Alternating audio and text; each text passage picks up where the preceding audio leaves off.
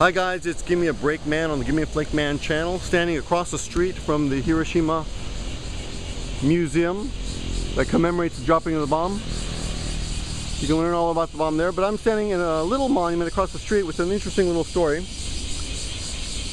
This area used to be called Zai Mokucho, I believe, and this is where they have put a little monument to remember 541 12 and 13-year-old girls and 7 teachers who died instantly on the day the bomb dropped. When the bomb dropped, they were busy pulling down wooden houses because in those days, as you know, most of the buildings were made of wood, and this prevents fires. You know, so if a city is being bombed, if you take down the wooden houses, the chance of fire spreading goes way down.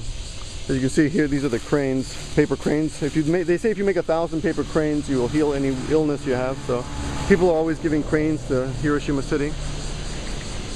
Anyway, they died instantly. They say if you dropped an atomic bomb these days, it wouldn't cause nearly as much damage, at least to the city.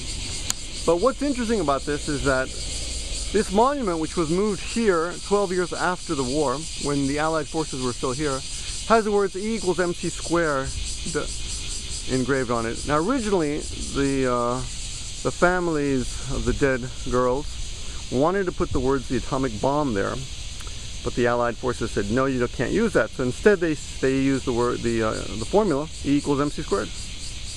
Kind of an interesting little story there. And that's the story of this little monument. Thanks for watching, guys.